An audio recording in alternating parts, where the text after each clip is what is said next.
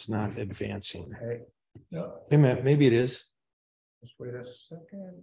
Okay. Yes. Yeah, so it's going to be like a couple right. second delay. Yeah, so it might be a little bit of delay between. Okay. Now the question is, can people hear me? Okay. No, you guys. You got it, friend? We're having trouble with Wi-Fi. Oh, that's you. Yeah. Next, What? there's a where it says start video. There, it's like a dead bot going through it. Does that mean anything? Just.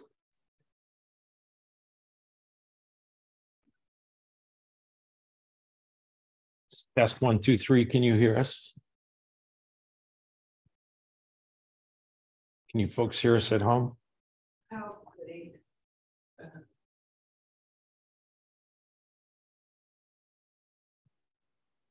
Well, why don't we just proceed Yeah. like they are? Because we can see that Yeah. my voice is picking up here. So, hold on. I'm going to try and unmute this one and see if we can get that. Can people hear us now? I think so.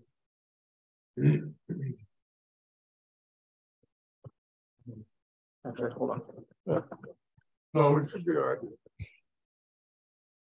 So.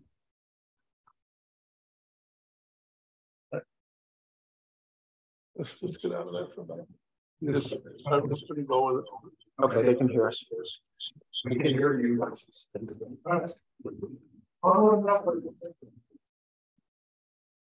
Okay. Let's just see what's happening. Okay, so we're going to take a trip. We can't have both of them on. Yeah. Okay, good. Hopefully folks can still hear me. All right, we're going to take a trip down to Antarctica. So on the bottom of our planet is a really large continent. It's about 1.5 times the size of the United States, the lower 48. It's broken up into what's called East and West Antarctica. There's the Trans-Antarctic Mountains that split through there. And the Ross Sea region down here, this is the side of Antarctica that's towards New Zealand and Australia. South America is off the Antarctic Peninsula, and Africa is just straight up north. But we're gonna take a trip down here to the Ross Sea. So I'll tell you a little about my background. I'll talk about scientific ocean drilling and how drilling into the seafloor since 1968 has allowed us to learn a tremendous amount about our planet's history. I'll talk a little about marine sediments, but mainly as related to microfossils. We'll talk about this IODP, this International Ocean Discovery Expedition 374, which I was on 5 years ago. And then at the end, sort of why it matters. So 2018 was not the first time I was in Antarctica. When I was an undergraduate at Northern Illinois University, my advisor was very active in Antarctic research, and I started working in his lab, his micropaleontology lab. When I was an undergrad, I went to Antarctica 3 times. My very first time, that picture in the upper left, is in 1976, and we were tent bound for 2.5 days with these really strong katabatic winds. As a matter of fact, this is the campus newspaper that came out in January 77 about braving this blizzard. And my face down here, that's a combination of sun and wind is where that all that came from. And the picture is flying over East Antarctica, where the East Antarctic Ice Sheet is coming through the Trans-Antarctic Mountains. And then 2018, I was on an international expedition. I was about 30 scientists on board this ship. And we spent almost 2 months down in Antarctica studying all kinds of aspects about the Ross Sea. Now, we were on a drilling vessel called the Joides Resolution, which is the ship at the bottom here. But the international community has been drilling in the deep sea since 1968, beginning with this, what was called the Deep Sea Drilling Project, which ended in 1983.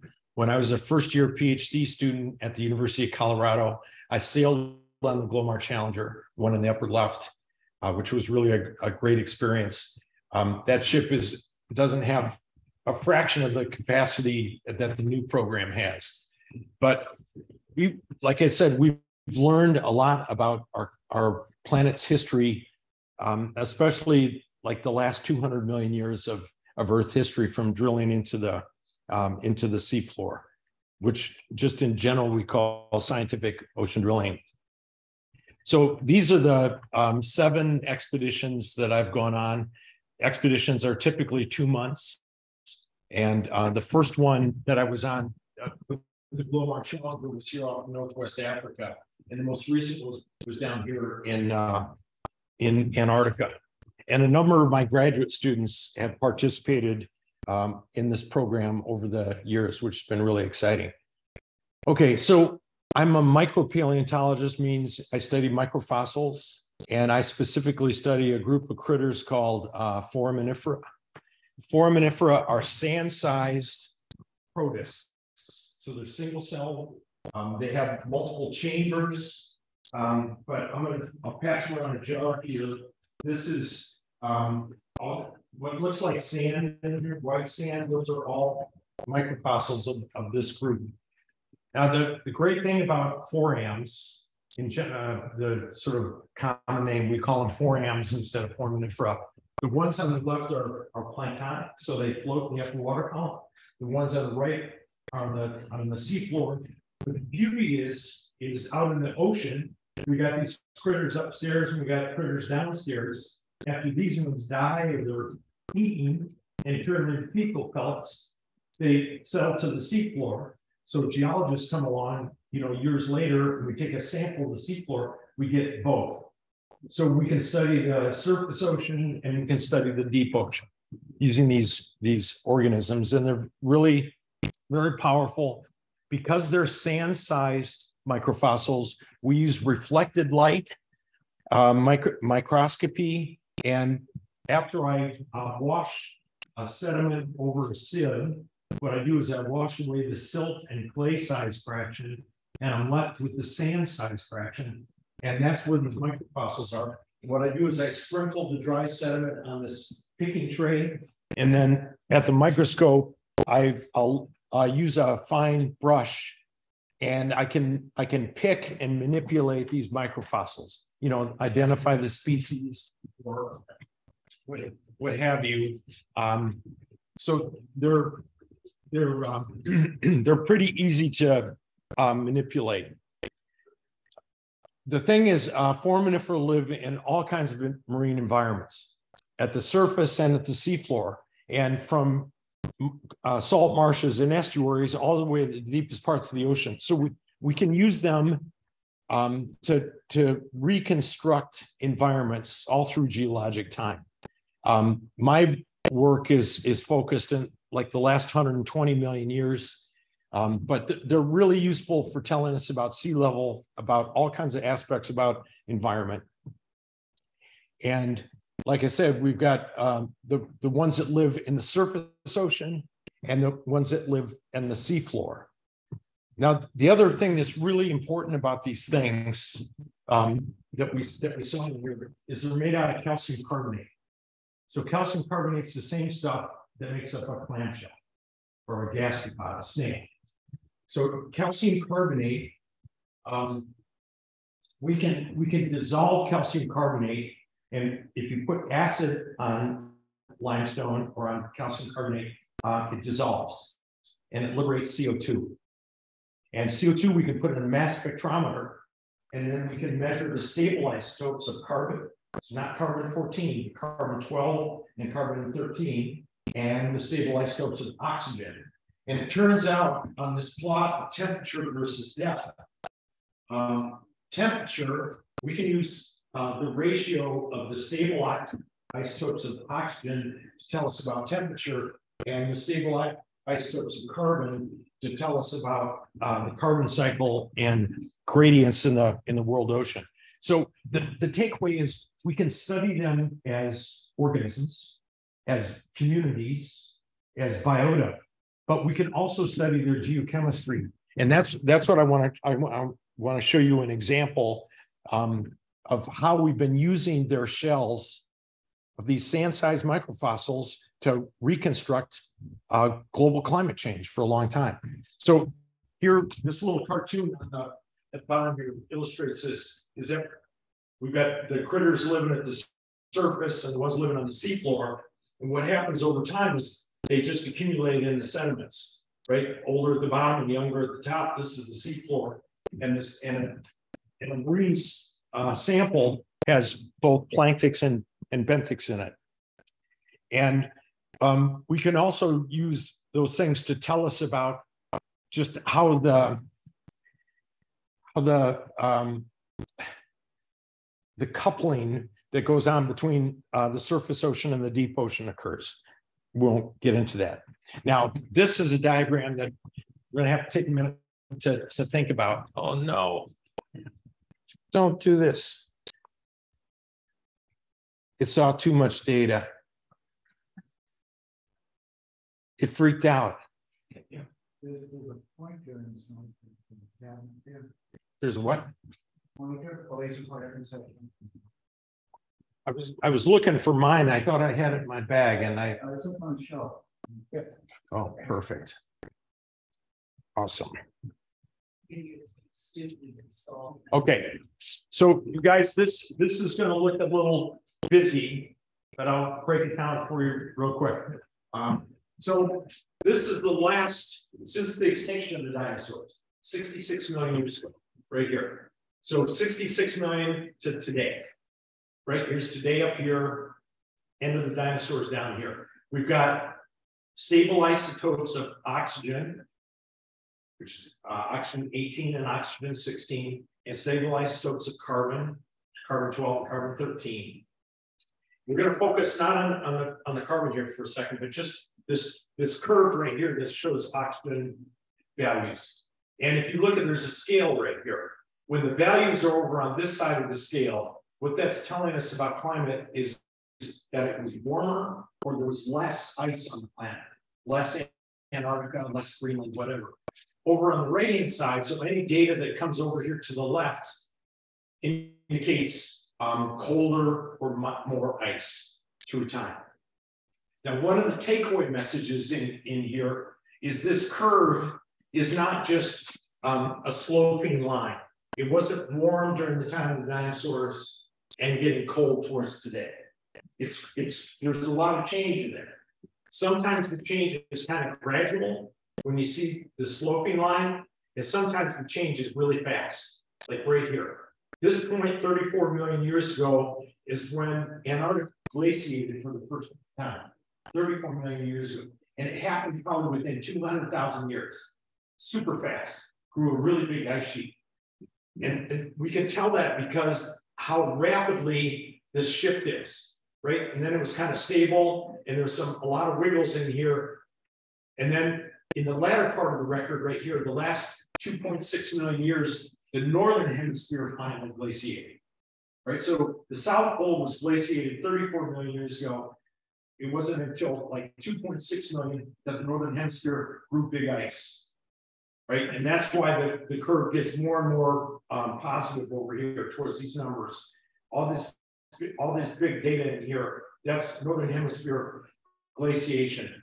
And the other thing, the reason why there's a lot of dots that span a big area is it goes from interglacial times, like today, versus glacial times, like 20,000 years ago.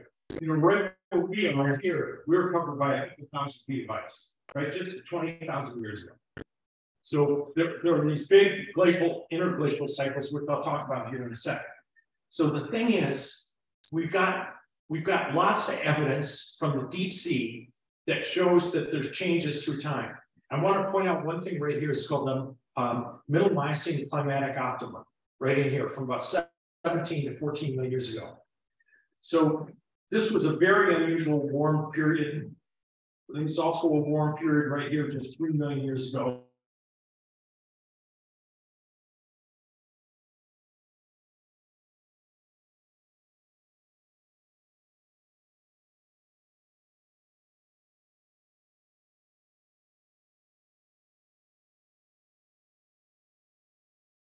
What's going on today, right? Global.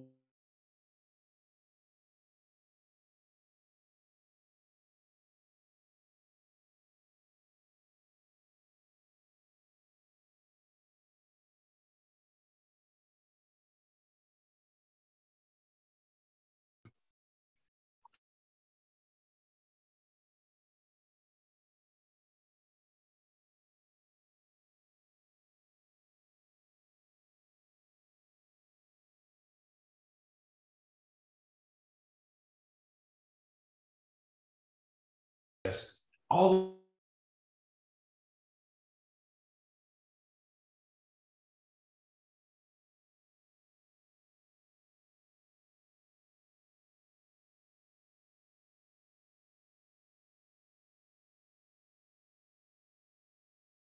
this.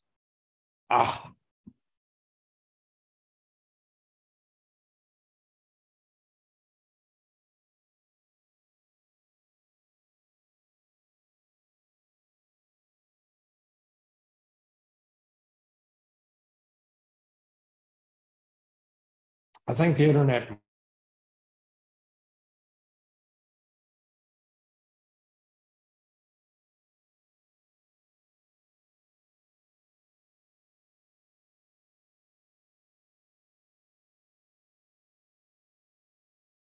But those are the.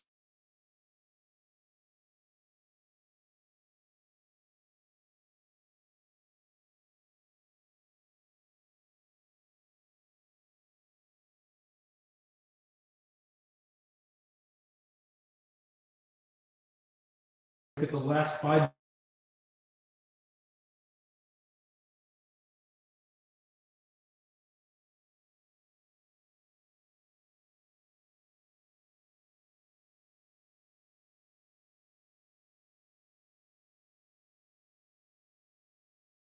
The file, excuse me, I've got some.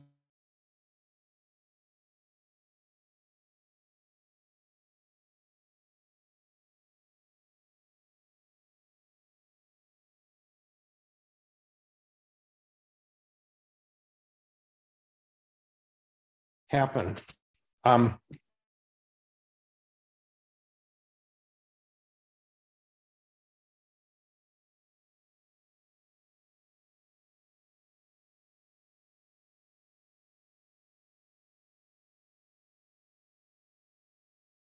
a minute, it's not just full.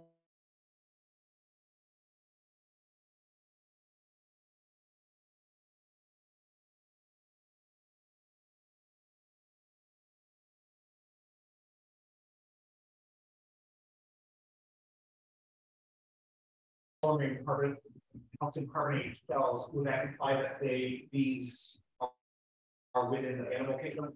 No, because they're protists, they belong to a different, they're what are called protoctista. So they're not animals, they're animal-like.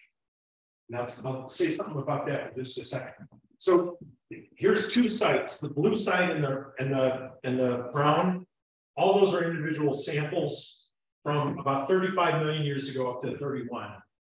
And what you can see in this record is there's this 2-step, very rapid change, and the values are going to more positive numbers. This is when Antarctica glaciated for the first time. Super fast. I mean, it's much slower than human timescales, but geologically, for this to happen in 100,000 or 200,000 years is crazy. And my colleague Rob DeCanto, who's a climate modeler, published a now very famous paper with his colleague showing Antarctica and the growth of that ice sheet that happened really, really quick. So what Rob did is he took data from the deep sea and he ran a climate model, and when it was able to replicate this 2-step change that happened, And oh, the interesting thing about it is what triggered it was falling CO2. So if you think about, we had a lot of CO2 in the atmosphere in the past, much more than we have today. But various processes were drawing down carbon out of the atmosphere. And so CO2 in the atmosphere was falling, and it reached a critical threshold, what we call a tipping point, and Antarctica glaciated just like that. Tipping points are really, really important. And this is one of the most important things that comes out of studying climate change in the geologic record, is because we go to school on how these processes, it's rarely Darwinian and very slow and gradual and continuous. Rather, what happens in the climate system is that you can push on the climate system, and it changes really, really fast. This whole concept of a tipping point. And what's shown here is just showing the CO2 business. So here's 50 million years ago to the present, right? And this is CO2 in the atmosphere, right? And there's this big drop in CO2 at about 34 million years ago, and that's when the Antarctica glaciated. It reached a certain point. Now, I've added these arrows on right here. That's today. This is during our last glacial maximum, and this was during the last interglacial, right? Pre-industrial, pre the time that humans have been burning fossil fuels. So glacial, interglacial, glacial, interglacial. Here we are today, and right now we're on track to reach 800 parts per million by the end of this century. That value, by the way, is very close to this threshold. So if you draw down CO2, you can grow ice, but if you raise CO2, you can also melt it. And so that 800 is a very scary number right there, but that's right now what we're on track for. So the other thing I wanted to show you, a blow up of this curve, is the last 5 million years. So that big data curve I showed you, all the isotope data were put like this, from 70 million all the way to the present. I've just tipped it on the side here from 5.5 million to the present. But this wiggle right here is the same thing. This is from deep sea benthic foraminifera, the oxygen isotopes, the stable oxygen isotopes. And you can see that, and these kind of data are what are called proxy data. They're indirect evidence of changes in the climate system. And geoscientists are detectives. We don't just use one kind of data. People are contributing data in all different types to try to piece together how things happen. But they're called proxy data because they're indirect evidence of temperature and ice volume. But what we can see is back in the Pliocene right here. Notice, so this dashed line is today. That's the equivalent in the deep sea today of the values of deep sea benthic foraminiferous dashed line. Back in Pliocene time, it was warmer than today. And I also want to point out that the climate signal here is very weak. There's not much variability. But beginning about 2.6 million years ago, beginning of the Pleistocene, you notice that the amplitude increases and the numbers are starting to go towards more positive values down here. This is cold and more ice. So warm in the Pliocene, we're heading towards the present day right here. And there's a 41,000 year beat to this pattern right here. That 41,000 years has to do with the tilt of our Earth's axis. Right today, you know what our axial tilt is today? 23.5. So 23.5. So when we go around the sun, we always keep this 23.5 degrees. But sometimes in the past, it's been a little shallower. Sometimes it's been a little steeper, and it varies on 41,000 years. And the glacial, interglacial cycles of the early part of the Pleistocene were paced by this obliquity, and until about 800,000 years ago, then all of a sudden, look at the amplitude of the glacial interglacial cycles right here. They got really, really big. We grew really big ice sheets. like the one that covered us. This was our last glacial maximum right there. That was 20,000 years ago.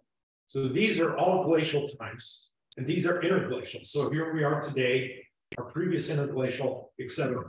So there's been, in the last 5.5 million years, there's been a lot of change. And the onset of Northern Hemisphere glaciation was right back here about 2.6 or 2.7 million years ago. So warm Pliocene, by the way, the Pliocene was the last time we had 400 parts per million CO2 in the atmosphere. Do we know why it switched from that 41 million year cycle to 100 year? No, it's called the mid-Pleistocene transition, and we still don't fully understand why it switched from a 41,000 year world to a 100,000 year world. We're still trying to figure out. People have there's some hypotheses about it, but anyway, the ice sheets got really, really big. And I'll show you an example of that actually right now. If I quit screwing up. So here's that same 5.5 million year record right here. And this is just somebody's annotated it a little bit differently. So here's the Pliocene and Pliocene warmth. This is the last time we were at 400 parts per million. And right now, a lot of climate scientists are focused on the Pliocene because it wasn't so long ago, 3 million years, 3.5, not so long ago, a little bit easier to understand. But we wanted to understand how Antarctica responded to Pliocene warmth. And East Antarctica, you know, isn't the issue, it's West Antarctica. That's the issue. Now, I'll explain more about that a little bit later. And then during the Pleistocene, we had certain times that we refer to as super interglacials. These things that I've highlighted in red.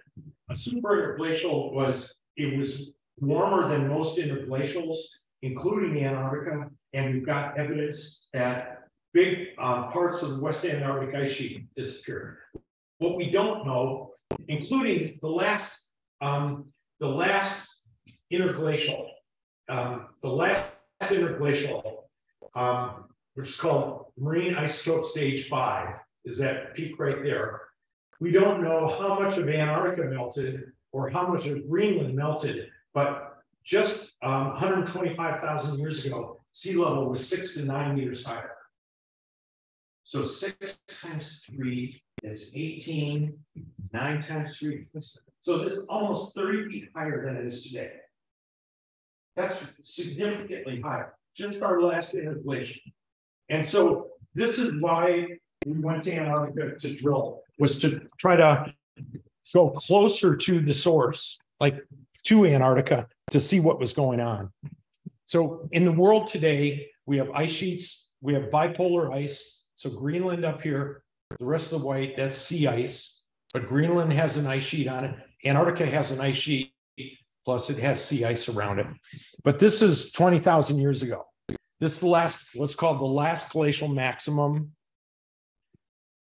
And you can see where we live up here in the Northeast, we had what's called the Laurentide ice sheet. The Greenland ice sheet was bigger. Parts of Europe were covered, parts of Siberia. Mountain chains around the world had much more ice, and the Antarctic ice sheet was bigger. So we basically, on glacial, interglacial timescales, went from these two views, right? And down in Antarctica, so this is looking at the Ross Sea of Antarctica. This is today. There's this area over here is called the East Antarctic Ice Sheet. In that very first slide I showed you, flying from New Zealand, I showed you these pictures flying over this part of Antarctica with those big glaciers down here. This is West Antarctica over here. This is the part of Antarctica that is very vulnerable to global warming today. And today in the Ross Sea, we have, this is a floating ice shelf called the Ross Ice Shelf. It's about the size of Texas or the size of France. One big slab of ice. But the thing is, these ice shelves are really important because they buttress, they hold back all the ice streams from East and West Antarctica. They keep it in check. if the ice shelves start to go away, then you take away the buttressing and the land-based ice, it's runaway. That's one of the, it's a huge concern. So that's today, this was 20,000 years ago, the ice sheets advanced all the way up across the continental shelf. So think about this, just in the most recent millions of years, the ice sheets have been going back and forth across the ice shelf, or sorry, the continental shelf. And this is where we were drilling. This area right here, and I'll show you on a map in a second. It's this area right here, has been covered with ice multiple times. Okay, now while we're on the, just thinking about glacial, interglacial cycles for a second. This is an ice core record from Antarctica, from Vostok. So high up on the East Antarctic plateau. And we've got two things shown here. The top plot is temperature. It's the stable isotopes of oxygen, right back to 400,000 years ago. So here's today. This is an ice core record that goes back a little over 400,000 years ago. And then within the ice, when it snows, and then the snow is compressed to form what's called firn, and then firn eventually gets compressed to form ice, it traps air. And those air bubbles contain sampling of our atmosphere through time. This is CO2 in the atmosphere. Right, so here's today. And so some questions we could look at here. So two things. What's the natural range of variability of CO2 in the atmosphere before humans had any impact? So here's the record of CO2 in the atmosphere. And by the way, in the context here, so here's our last glacial maximum 20,000 years ago. Here's today interglacial. Here's our previous interglacial, about 125, the glacial before it, interglacial, glacial, interglacial. See it back and forth. You can see that there seems to be a periodicity to this ice, right? There's a sawtooth pattern, but there's a pretty distinctive periodicity. So if you look through here, we got 1, 2, 3, 4 glacials, in 400,000 years. This is this 100,000 year world right here. But in my classes, we consider this. So what's the natural range of variability of CO2 in the atmosphere? Before human, 100 parts per million. Yeah, so about maybe close to 180 during glacial times. See, this is a glacial time, about 180. Interglacials up around like 280. 280, 180, 280, 180, 280, 180. Natural range of variability, CO2 in the atmosphere. Before humans, there was enough of us around to have an impact. So this is a really important number to remember. This 180 to 280. Right? Every ice core that's been taken shows the exact same thing preserved in the ice, whether it's from Greenland or Antarctica or high up in some mountain cap. But here's an ice core coming out of Greenland instead of Antarctica, but you can see the gas bubbles in it. And that's what gives us this the record of CO2 in the past. Okay, it's really a fantastic record of this change. Okay, all right. I'd said, because this talk was about Antarctica, it was about how we were going to use microfossils. A quick something about microfossils. So the ones that I study, hopefully you recognize are in the upper right here, right? These are the foraminifera. These are calcium carbonate. There's some other even tinier fossils called calcareous nanofossils, and these are super fine. And then there's silicious ones that make their shells out of silica. There's diatoms, and there's what are called radiolarians. So forams and radiolarians are heterotrophs. They're like us. They require food to eat, right? They can't make their own food. We have to consume food. Calcareous nanoplankton and diatoms, on the other hand, are primary producers, just like grass and trees, right? They take sunlight and they capture sunlight with chlorophyll and they make organic matter. They take inorganic CO2 and they make complex organic molecules, carbohydrates, proteins, and fats that you and I depend on. So there's autotrophs on the left and heterotrophs on the right. And these things, these are parts, right? Just like the little microfossils I've got here, the forams, the ones in the upper right. But rads, diatoms, and prokaryotes and haloplankton, also those are hard parts. And so what happens is they accumulate on the seafloor. And if maybe you've never even thought out there in the world ocean, what in the world is on the seafloor? It's really not that complicated. It's not very diverse about what's on the seafloor. There's what's called calcareous ooze and siliceous ooze. And the reason why I put an asterisk on there, these are biogenic sediments. They're made entirely out of the shells and plankton that are raining down from above. Then we have red clay and mud and sand in other places. So if we look at the world right here and the world ocean, you'll see that there's two kinds of biogenic sediments right here. The brick pattern are the calcareous ones. So this would be like the foraminifera that I study, mostly concentrated in the low latitudes. And then the ones that are made out of silica, like around Antarctica, near the equator, or up in the high latitudes. So most of the ocean is covered with mud and biogenic stuff. The plankton are the sediments. Any of you seen the White Cliffs of Dover before? Have you been there, seen it in person?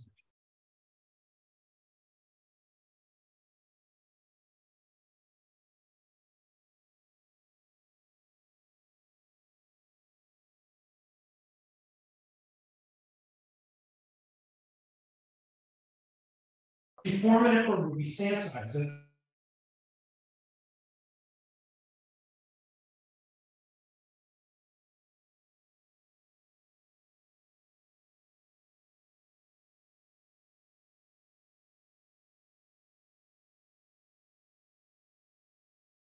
I'd rather use the real big.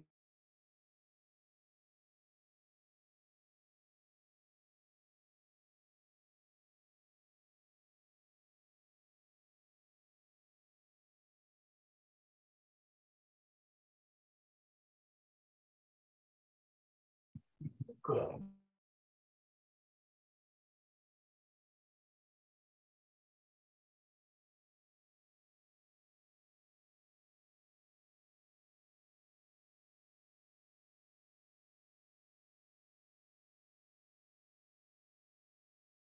I study forams and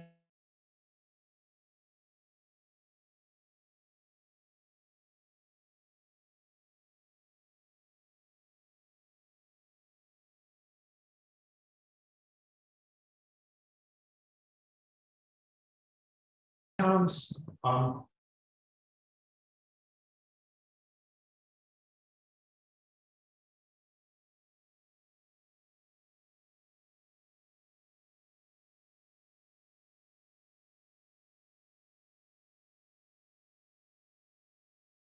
calcium carbonate.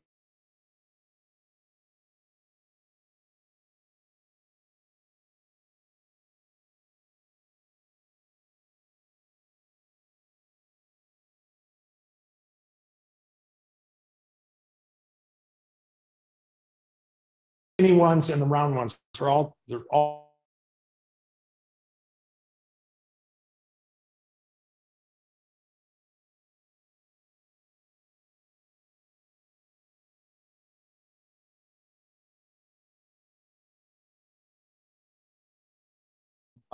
where there's a lot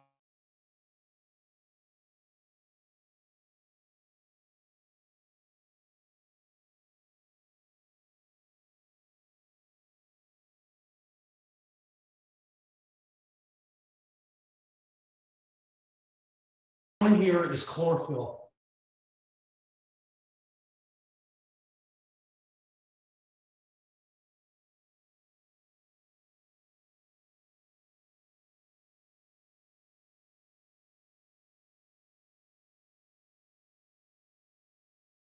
area around Antarctica.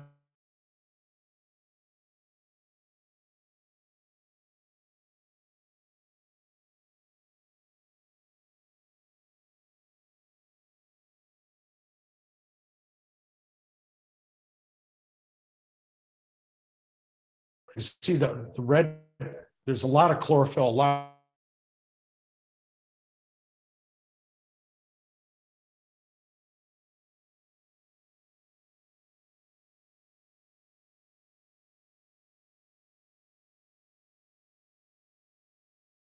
Journey. So from right up here across the Southern Ocean, down, and these are the sites that we drilled at in Antarctica. When I went to Antarctica as an undergraduate and a graduate student, master's student, this is the part of Antarctica that I worked on. Some on the continent, but also a drilling project way down here on the Ross Ice Shelf. This is that area. This is the floating ice shelf right here. That's about the size of Texas. And again, so that's New Zealand, that's Tasmania, and Australia.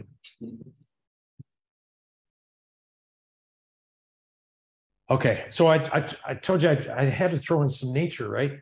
So, you know what? One of the most fascinating birds, every time I've been to sea, almost always we see albatross.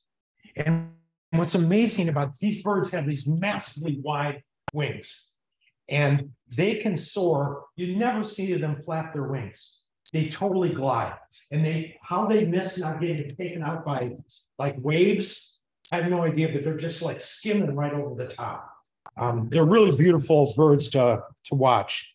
And as we got closer to Antarctica, then we started seeing petrels, and I got a couple pictures of petrels.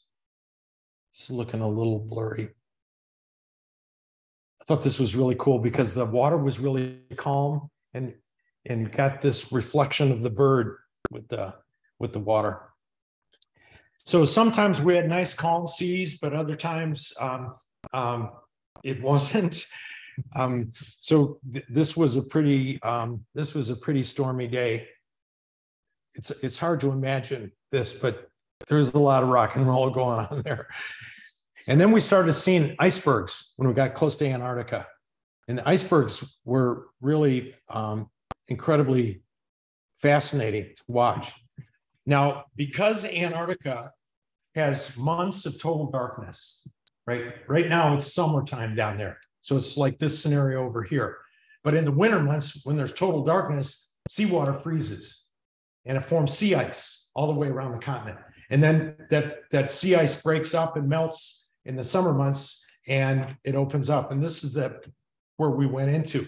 But because the drill ship, the JOIDES Resolution, does not have an ice strengthened hull, we needed an icebreaker to lead us in. So the Nathaniel B. Palmer escorted us in. It turns out we didn't encounter an awful lot of sea ice, but it's still, there's no way they would have allowed us to go down there without having an escort, just to make sure that we could get through there. So this is looking back on the drill ship. So this is the JOIDES Resolution, and the derrick here is just like the same technology we use for drilling for oil and gas. As a matter of fact, when the ship was built in 1978, it was built for oil and gas, and then it was sold for science and converted over for science. But this is 200 foot tall. And back in the day, we used to be able to climb this ladder right here up to the top. It was so cool. But they stopped letting us do that. So did you take some of those pictures from that tower? Well, not on this expedition. We weren't allowed to. But years ago, when I was younger, it was probably a lot easier for me to climb it too. And the safety for sure. So as the pack ice, as the seasonal sea ice is breaking up, we noticed we started encountering penguins. And these are Adelie penguins. They stand about yay high. And when I went to Antarctica when I was younger, me and another grad student made up this reason why we needed to go up to a penguin rookery to do some geology up there. So the 2 of us grad students spent the whole day on a daily penguin rookery. This is about 30 to 40,000 birds. And they're totally unafraid of us. And they were so cool. They'd come right up to you. Pretty amazing. But we saw wherever there's ice, there would be penguins hanging out. And you know, penguins are good eating, right? Leopard seals love them.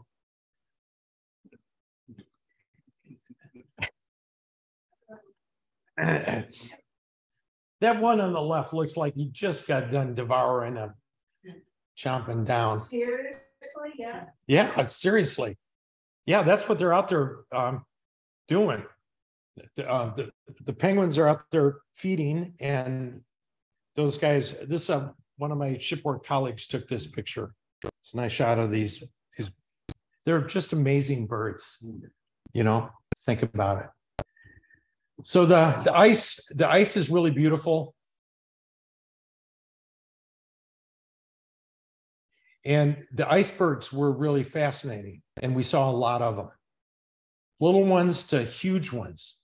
I don't know why this got cut off, but that tabular berg right there, the front of it's like 100 to 160 feet above sea level. So you can imagine there's a lot of it below. It calved off the Ross Ice Shelf, and the average thickness of the Ross Ice Shelf is 1,300 feet. So you can imagine a lot of that thing is below. And this is just a telephoto, a little bit zoom in of this end of the thing. It's really impressive as it drifted by. But we got pretty close to these things. And the icebreaker wasn't with us at the time. It's just the mates were definitely watching carefully for ice because it was everywhere around us. Uh-oh. And some beautiful just pictures in the Ross Sea. It was just gorgeous. But some days it was like this. And one of the technicians on board had a drone, and it almost looks like it's a model in a kid toy in the tub. But that's in the Ross Sea. Super calm. And then with the ship, so the thing about the drill ship is that it has thrusters. It has motors all the way around it. It's got the main screws in the back that drive it forward, but it's got these other electric motors. And when we arrive on site, the ship has the ability, it stays in place. And we'll stay there for days or weeks or however long we need to be there to drill into the seafloor below. But when we're sitting there stationary, seals started showing up, and we got lots of seals around the boat. It was really fascinating to watch these guys. They were all kinds of colors, white to gray to brownish. But I swear they look like dogs. You know, when you see them, we did see some whales. I don't know what kind that is, and a pod of this is orca off in the distance. There's a whole bunch of them out there in this view. Sometimes we got snow down there, and it was snowing like crazy, so everybody ran out of the lab to go get a picture. But you know, the weather, it was rarely like this, but sometimes it was. So I'll use this real quick to point out a couple things. So the front end of the ship right here, this is the hotel. So this is where the quarters are. The bridge is right here. The science staff is here, and it's about 7 stories. I think super high tech amount of stuff on there. The drill floor, all the drill pipe is stored right back here. The helideck right in here. And this is what's called the catwalk. So what happens is it's a big steel pipe, hollow. But what goes down the center of it is a core barrel. And the core barrel is 10 meters long, so 30 feet. And inside the core barrel is a plastic liner. So what happens is we drill ahead 10 meters at a time. We stop, they decouple the pipe and send out a wire line and go grab the core barrel and bring it up to the surface, lay it down, 10 meters long. And then they pull out the plastic core liner and hand it off to us, the scientists. And then the drillers reconnect the pipe, they throw another core griddle down and they advance another 10 meters at a time. So that allows us to ship it stationary. It allows us to just keep advancing 10 meters at a time as we advance into the seafloor. It's really amazing technology. Here's the drill floor. So here's the drill pipe right here, and it's not connected to the rest of it. They must have just pulled the core or something, but the rest of the drill pipe is just hanging there in the seafloor below. And here's where they're just this is a joint where two pipes are screwed together, and the pipes are lifted up into the tower and then lowered down through the drill floor. And right below the drill floor is this big open area called the moon pool. Show me some pictures of the moon. What is that weight there? Is that Snow. We did get a little snow in Antarctica. Not a lot of it, but some. So this is the moon pool. So right above this shot right here is the drill floor that I just showed you. And this is the drill pipe going down to the sea. And normally there's doors that are closed. They don't leave this thing open unless they're deploying something through there. And then here's a couple of the marine technicians with this core liner filled with sediment. So it takes a whole pile of people because it's 30 feet long. It's kind of wobbly, but it's filled with mud. And then what they do is they lay it out on the catwalk here. It's out there, so 30 feet long. They put these end caps on, and they cut it into 1.5 meter sections and bring it into the labs. And that's we end up working with 1.5 meter sections. Every week, without fail, we have a boat drill. They're making sure that everybody knows what to do in case there's an emergency. This is one of the scientists scraping the core. So they take like a glass blade or something just to make the cores nice and smooth, so it's easier to describe them. Here's yours truly preparing samples in the lab.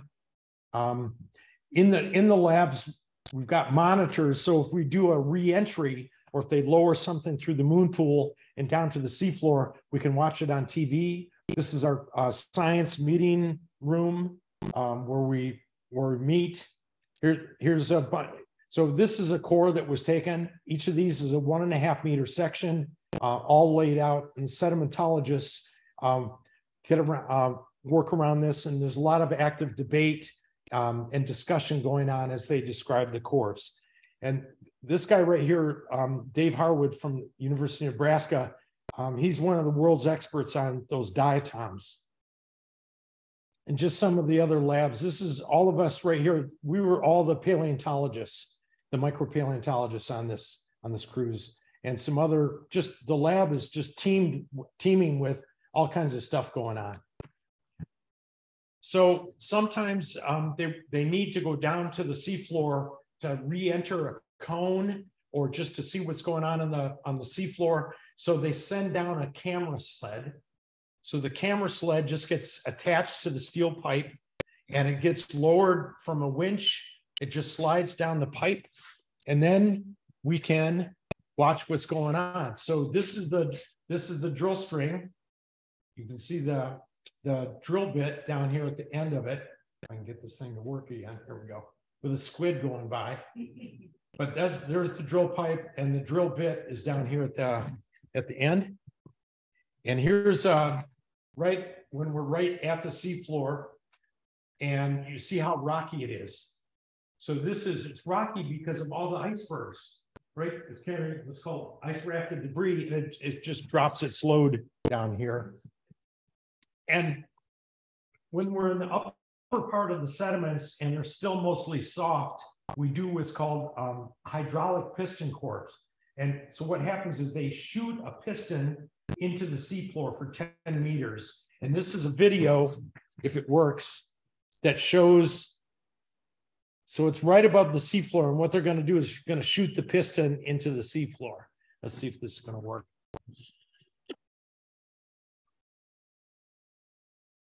So it's like, wham, just real under high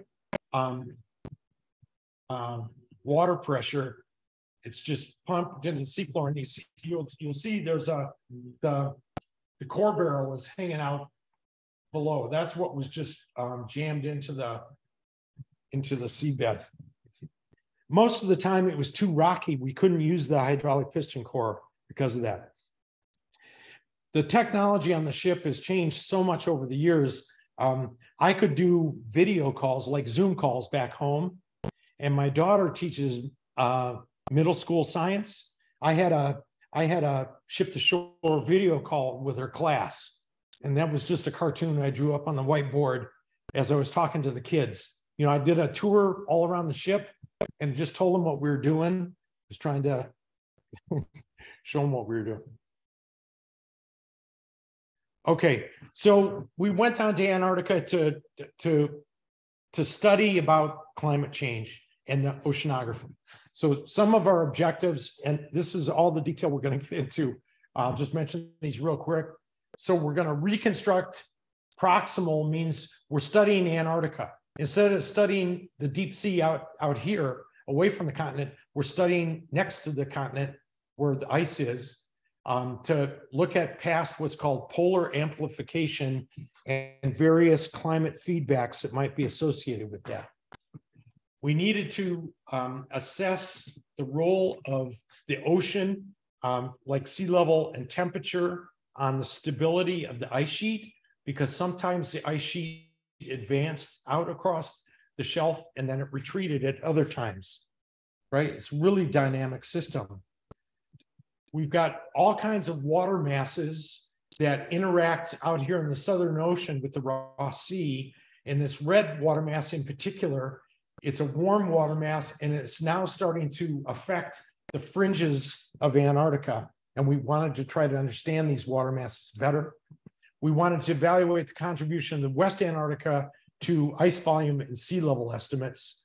Remember, I was saying it's the West Antarctic ice sheet that's vulnerable. Not the big East Antarctic ice sheet, because this is what happens to the West Antarctic ice sheet. Much of the West Antarctic ice sheet is actually below sea level.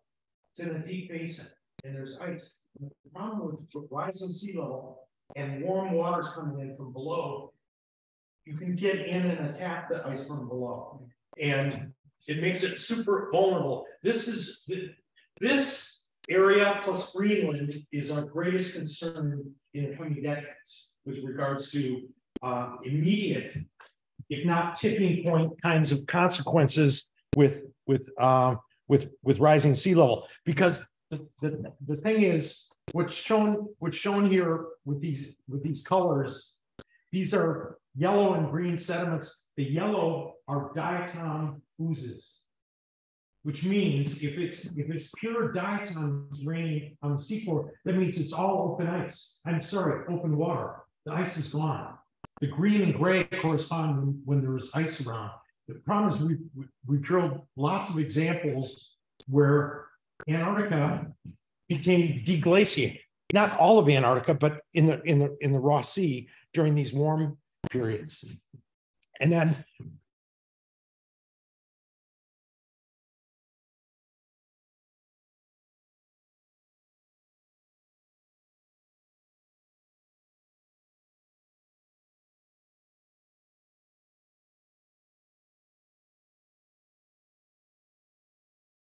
it's all this glacial debris.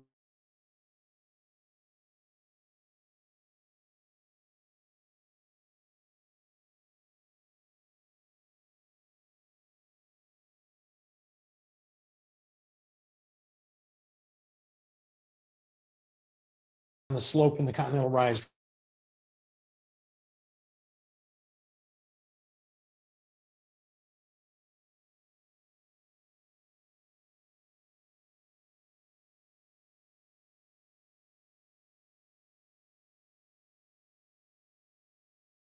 With the open circles right here. And I studied this one for my master's thesis right here, but it had been 50 years since we had been back to Antarctica to drill on the continental shelf.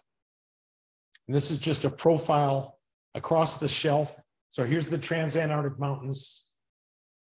And these are the sites, the new sites that we drilled plus the old ones. And we always had to bear in mind that these sites, the shelf has been multiple times glaciated with big ice. The big ice is heavy and it depresses the sediments in the crust underneath it. And that's the continental shelf of Antarctica is really deep because of it's been loaded by ice. The thing is, with ice going back and forth, it leaves behind really distinctive sediments. So close to the grounding line where the ice is in contact with the seafloor, you get these poorly sorted sediments. Out here across the shelf, underneath the ice shelf, you get size sorted by currents. And then out here in the open ocean, this is where you get more and more of the microfossils showing up, these open water sediments. So the comings and goings of the ice affect the sediments. And then we've got climate change and water masses that are affecting the seafloor, and the organisms that we study, like the forams that I study, are very, very sensitive to this. One of the ways we know where to drill is we use geophysics. We use sound energy, basically sound waves, to penetrate into the seafloor. And then on different layers of sediments, the sound energy comes back to the surface. It's picked up by hydrophones, and it allows us to image the seafloor. So these are just two of the sites that we drilled, and this is showing the layers of sediments and the interpretations of those lines there. So that's how we characterize the drill sites before we drill them. Just like this picture, I think I showed that before. And then we use biostratigraphy. So in other words, the microfossils and paleomagnetism to understand the age of the sediments. So what's shown here, these are the 5 sites that we drilled. This is time from the present day back to about 20 million. So that's how far back in time we got. The colors here represent the sediments that we actually cored. These gaps right here represent breaks in the record. These are unconformities caused by the ice going across the ice shelf, eroding sediments, retreating, sediments accumulate, the ice sheet comes back multiple times. And these are very widespread unconformities. And the biostratigraphy allows us to date those sediments. Now, this is a super complicated diagram, but it's showing paleomagnetism. So our compass today points north, right? 780,000 years ago, our same compass standing in the same place pointed south. Right? That 780,000 years ago is right there. So today we're in what's called normal polarity. But our Earth's magnetic field has done reversals episodically throughout Earth history. And that's what the black and white stripes represent. It looks like a barcode. Thank you. We don't use barcodes anymore, whether the other barcode. Yeah. Anyway, this barcode right here is really, really distinctive, and we can date that when these reversals happen.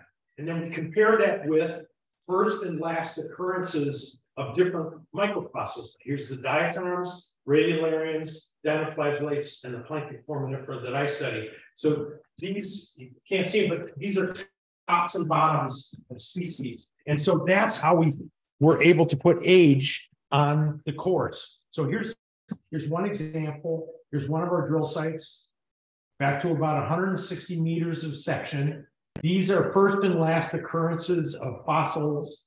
Plus, there's a couple of paleomag tie points in here, which are the crosses. There's only two good paleomag points in here. One's right there, and the other one's right there. But what it's showing is, if you do best fit lines through this, what it's showing is the squiggly lines represent where there's unconformities. So in other words, from about 2 million years ago to about 8 million years ago, there's no record.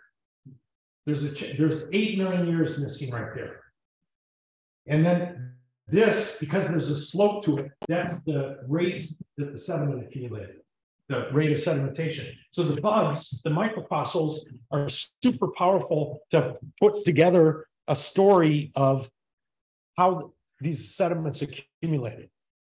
And then the sediments themselves, like I said, have shown us multiple evidence where the West Antarctic ice sheet has at times collapsed, right? At glacial maximum, it looks like this, right? But when it gets warm down in the Ross Sea or elsewhere in the world, this is where it's vulnerable. And the Ross Sea is open and accumulates diatoms only. But when there's ice around, either an ice shelf or a grounded ice sheet, then we get different kinds of sediments. And so anyway, that's the main thing we were going down to Antarctica to do was try to better understand the Antarctic record of the last 25 million years and how Antarctica responded to warming in the past. So we got lots of, here's my microfossils. These are pictures that I took on the ship. The diatoms were the all important ones. That's these critters right here for telling us about age. This is what they look like. Sometimes these delicate structures are beautifully preserved, but mostly not. Moderate to poor preservation. The fossils just, with all that ice going back and forth, they get really, really beat up. And it's rare to have well-preserved fossils. These are some siliceous radiolarians. And then we also have organic walled fossils called dinoflagellates, but also pollen and spores.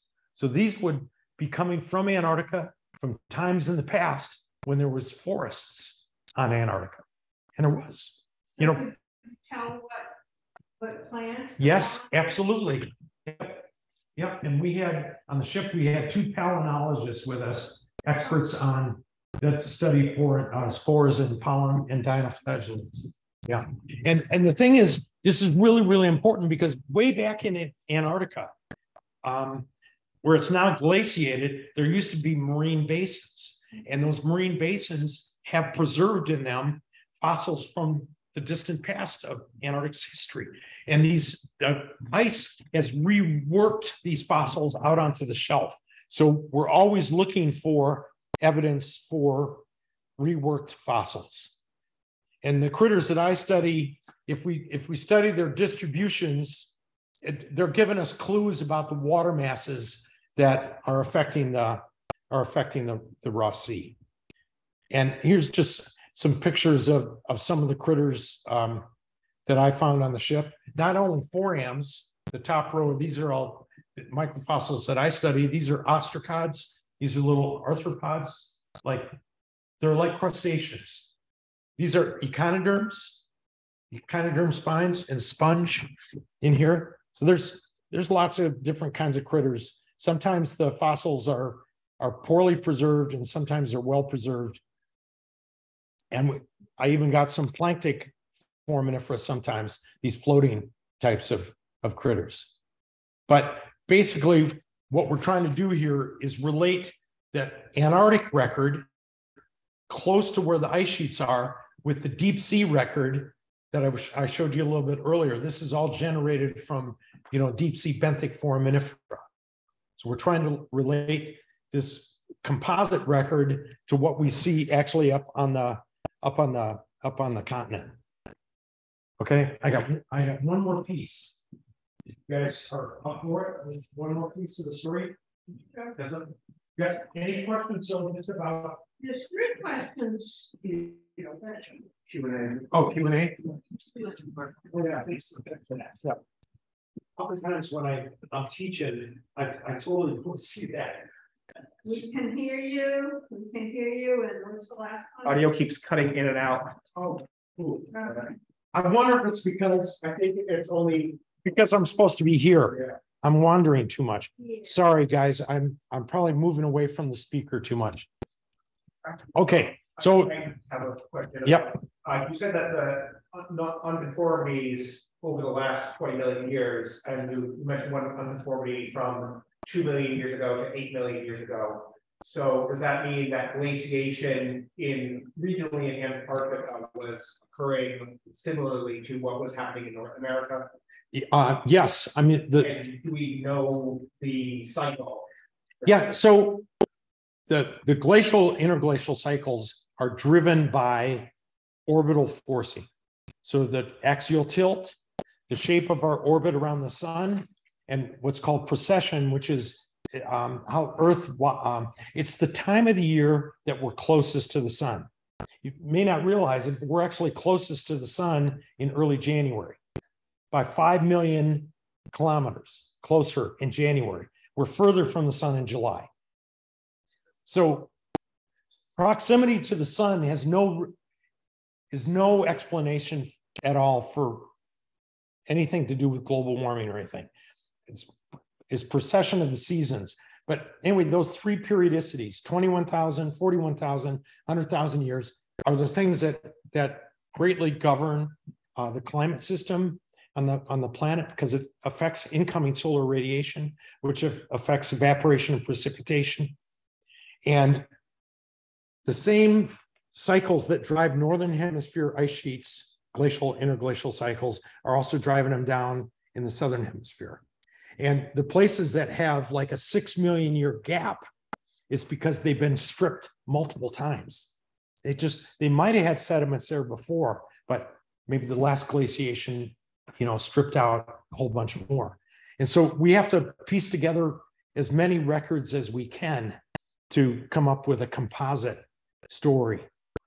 And we know we're battling unconformities when you're close to the ice sheet.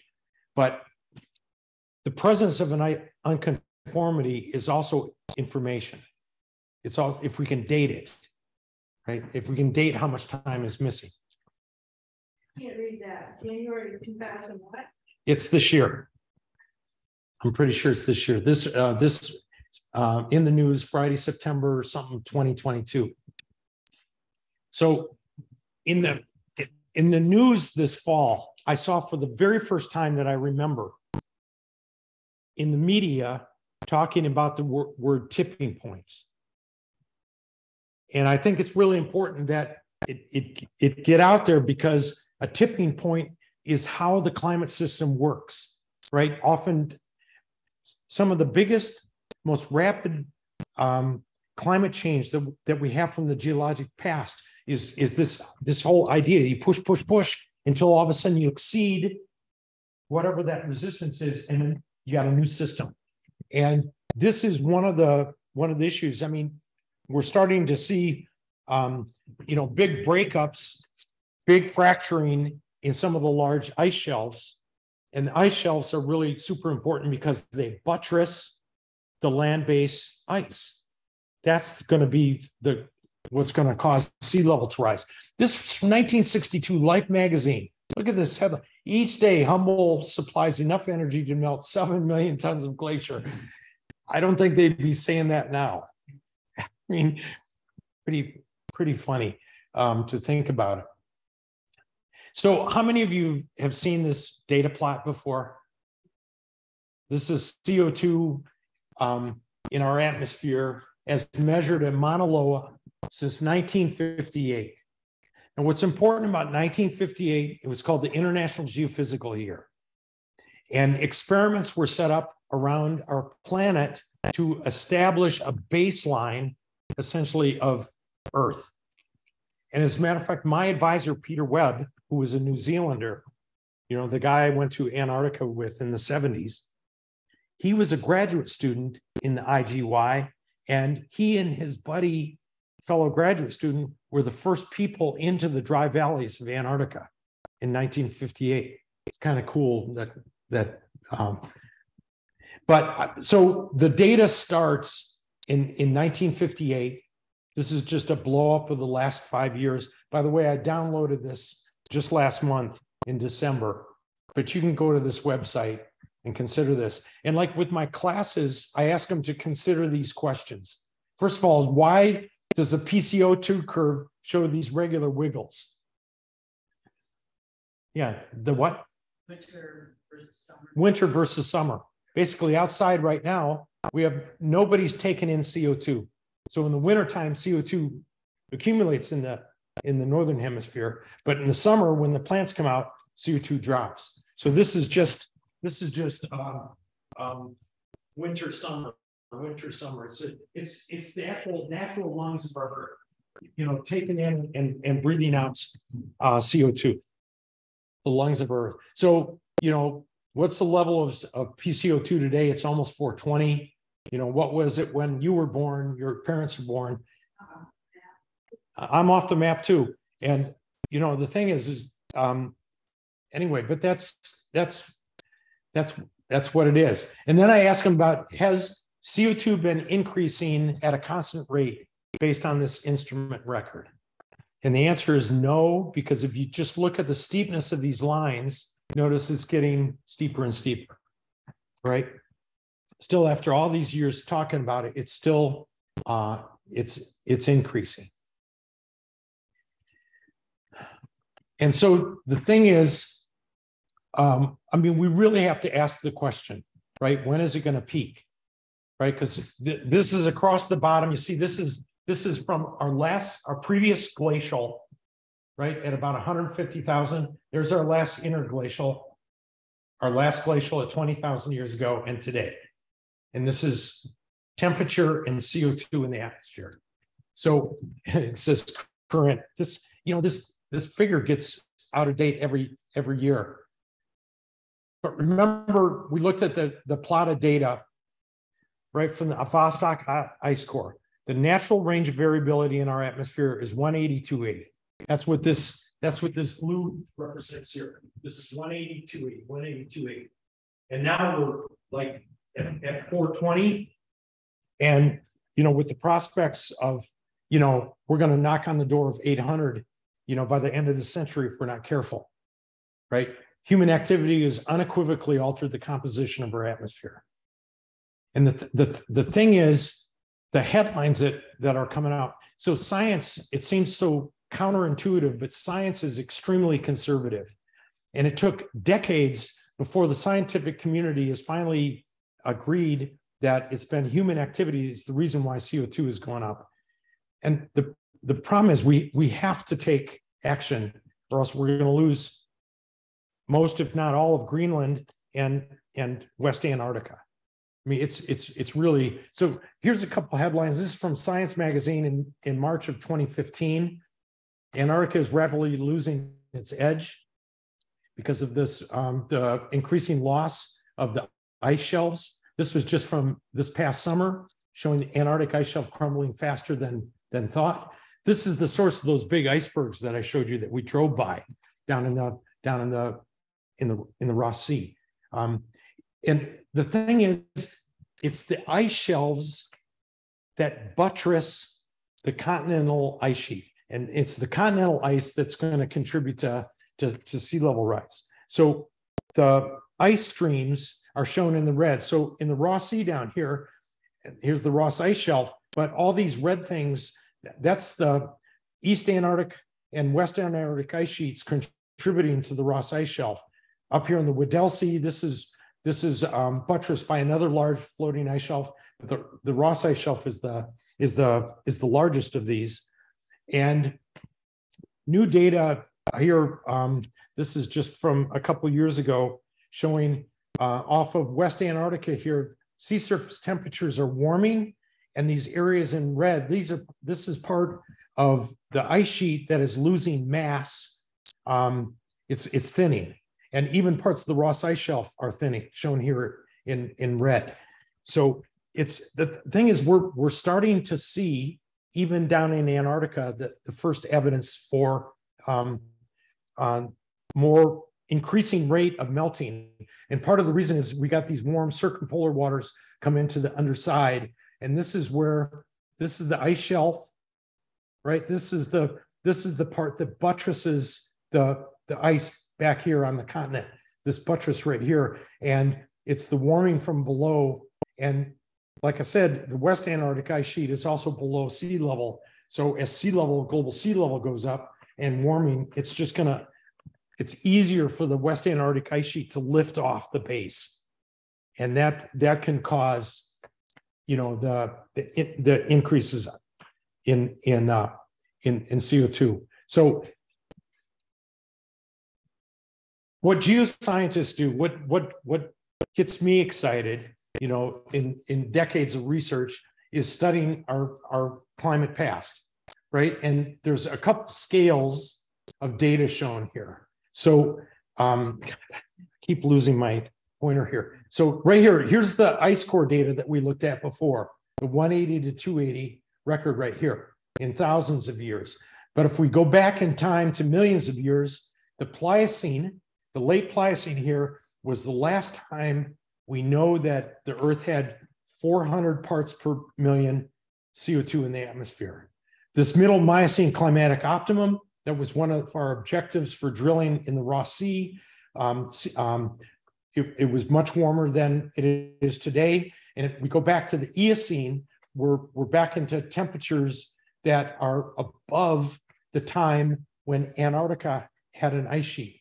And this right here, this is the modeled level of when Antarctica potentially could deglaciate, this level of PCO2. But 800 is what some climate models looking to the future here.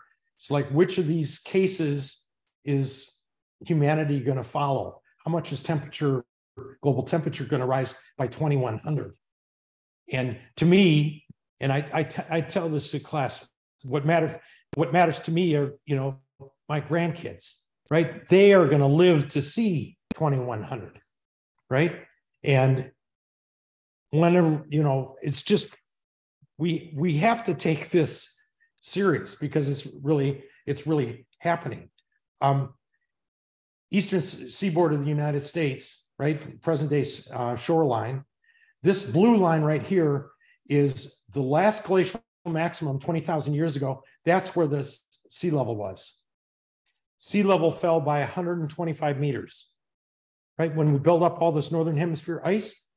So all the Georges Bank, all this area off of Jersey, this was all above land. But this dark green, that's the Pliocene. That's the last time that PCO2 in the atmosphere was 400, and sea level was maybe as much as 20 or 25 meters higher than it is today. This is why a lot of my climate change colleagues are studying the Pliocene, is to understand, is this where we're going right today? That would be catastrophic. I mean, Florida would be underwater. And it turns out this is where some of the most densely populated places, not only in the United States, but in the world, are, you know, near the coast. Yeah, I mean, anyway. So this is 500 million years of Earth history. And sea level is the story of our planet's history. Sea level has been up and down all over the place. And so down here on the left-hand side is just showing the extent from the last ice age. So this is today at 0. We were 125 meters lower during the last glacial maximum. So that's the glacial interglacial variability.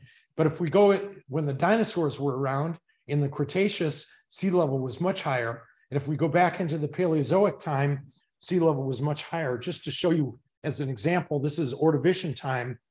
And I grew up in the Midwest collecting fossils because all this light blue stuff, this was all shallow marine. You know, when I was a kid, man, you could go find fossils everywhere because global sea level was a lot higher. In the Cretaceous, where the present day Rocky Mountains are, right? 14,000 foot mountains in Colorado. This was a big seaway that went from the Arctic down to the Gulf of Mexico. The last time global sea level was this high. So sea level is part of Earth history, but the thing is, it's the rate at which sea level is changing is the most alarming.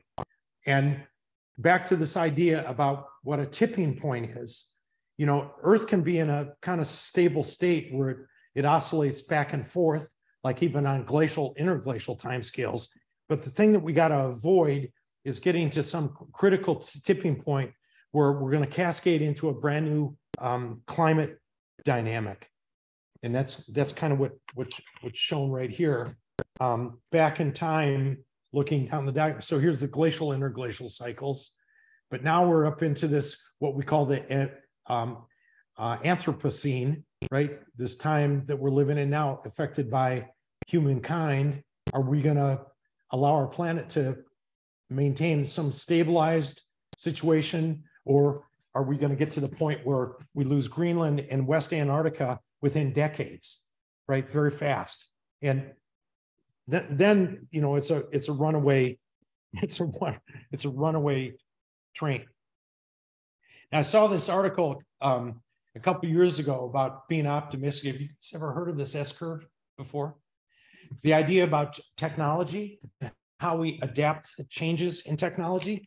So the idea that the curve here is, it's got this S shape to it, right? So it's an emerging technology, rapid growth, and then maturity of this technology. And here's some examples. Electricity is from 1900, 1930, see radio, color TV, computer, internet. So if growing at 40 to 50% a year, once we hit 2% in this growth stage right here, then, you know, it doubles every year. It's cause for optimism. If you ask me, here's a bunch more. So for example, if you look back at electricity and telephone and early on here, the slope, sorry, this thing is going to wear my thumb out.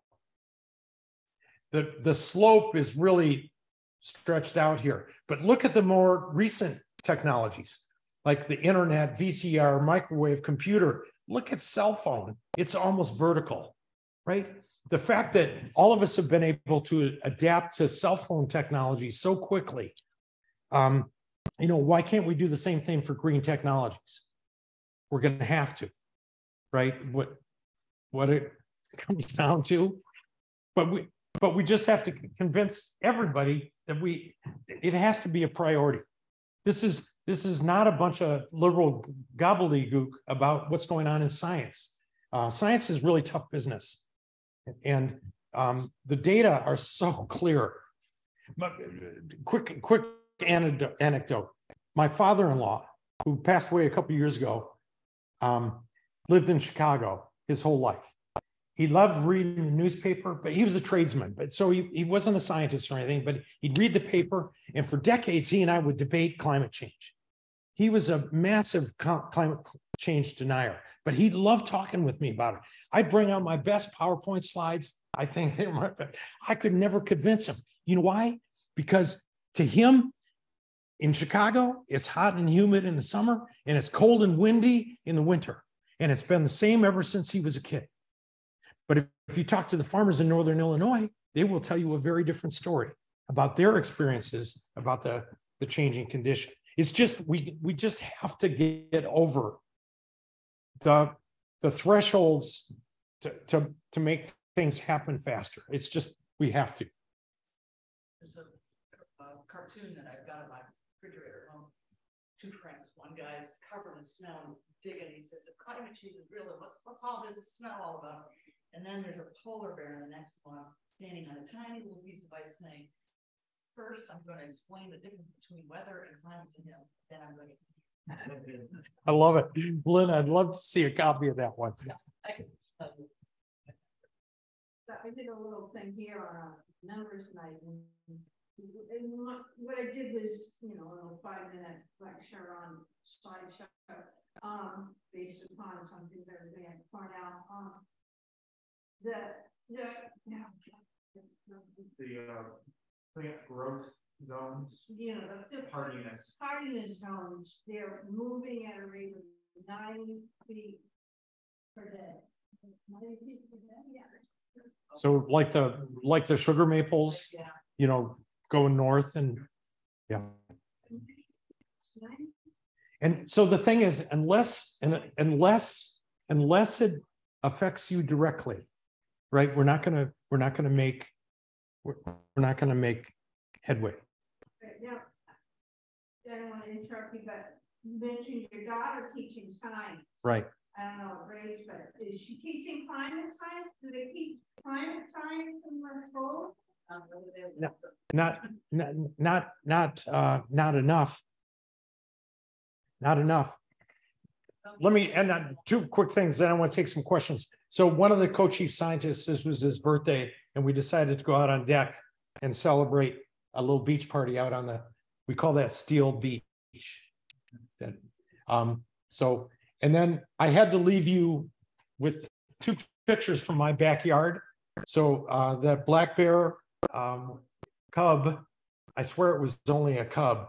And then this art owl right out in my, from my back porch in Belchtown. So I just thought, I'm coming to a bird in nature club. I got to share some bird in nature from my backyard. All right. Happy to take any questions. Yeah. For people online, they can put them in Q&A or put them in chat. I know that. So just I know that for people online, if you want to put your question, type them into the Q&A or put them in the chat room. Now, those pictures that you did, that you took with your boat thing. Yep. When was that? What year? 2018. 2018. Now, and you'd also been there in the 70s? Yes. Late 70s. What, with your eyes, did you notice in the difference? So when I was there